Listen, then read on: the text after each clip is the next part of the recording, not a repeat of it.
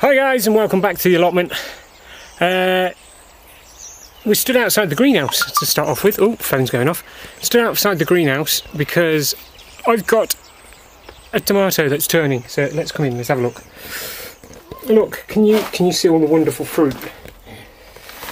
I know that's not a tomato. We've already had some of these, they're absolutely amazing. I'm not sure how big they're supposed to get before I pick them, but I might pick them soon. Loads of tomatoes still, but ignoring all this lot. Look at that! Finally got one that's turning. Happy days. The only other thing, while we're here, I might as well show you. You remember the plum tree that was right outside the greenhouse? Yeah, it's not there anymore. I've tore it down. The idea is, this area here, which is just piled with rubbish from what I can tell, is going to end up as the space for the chicken coop. Yes, the missus has given me permission, I can build a chicken coop. And then of course with chicken coop comes chicken poop, which means free fertiliser. Don't know what I have to say it like that for. Alright, quick run round. We did have quite a heavy frost the other night. It's only December. No, it's not, it's September, you idiot. It's September the... Sorry about the weird camera angle.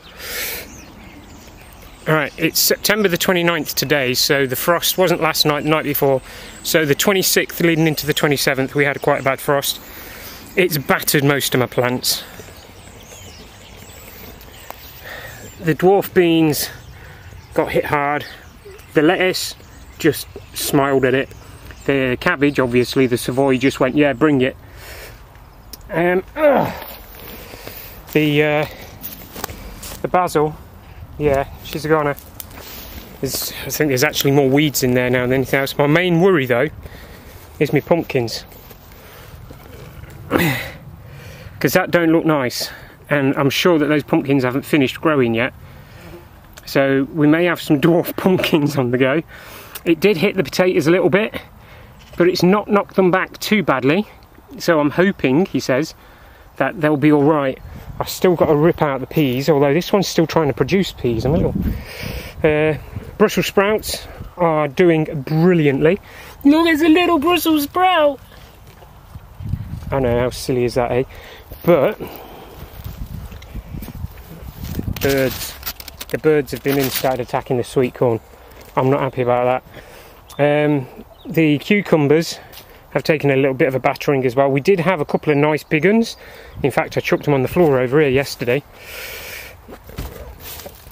Nice size they are, but the only problem is they've been eaten in one side, so I'm going to have to keep an eye on that. But he's still producing cucumbers. As long as it keeps giving me cucumbers, I'll be happy. Yeah, lovely days. Right, I've come up to Adam's plot now, because I thought it'd be good to introduce you to the girls. Look at these sexy ladies here. Hello. Don't pet the camera, there's a good girl. Oi, no fighting. None of that now. Look at these. Hey. Hello. If you pet my camera, I will come in there, and I will have to hurt you. But how sexy are these young ladies? Eh? And they're not frightened either. It's a really nice run, actually. This is the kind of thing we're looking to build on our allotment. Hello. Number 6 over there as well. Hopefully the camera can see her inside. But yeah, just thought I'd quickly show you Adam's chickens. And shall be evil and put someone else in the video.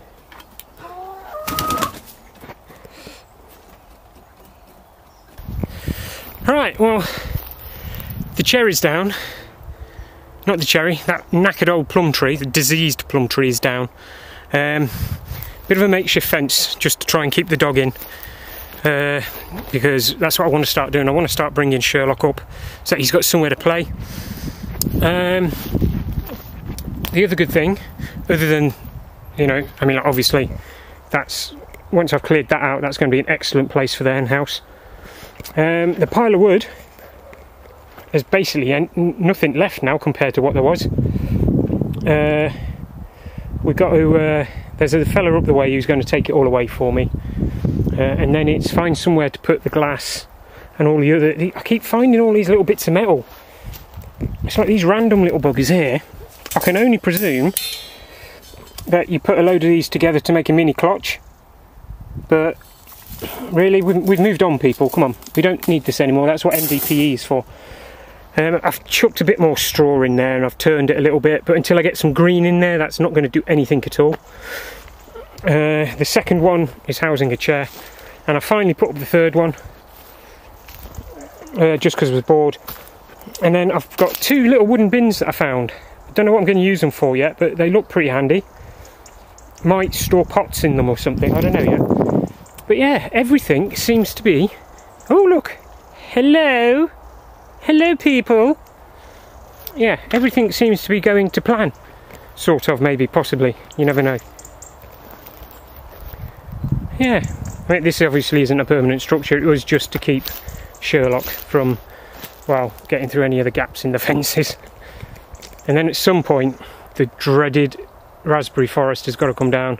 Oh, that's the job I'm not looking forward to. I'm really not. But, you know, is what it is. Alright, so sorry it's been so long since the last video. Obviously, life changes and all that silly smeg. But anyway, hope you liked the video. If you did, perhaps press that little like button. And if you haven't already, think about subscribing to the channel. But until next time, as I've got bugs all over my arms now, take care of yourselves. Bye-bye now.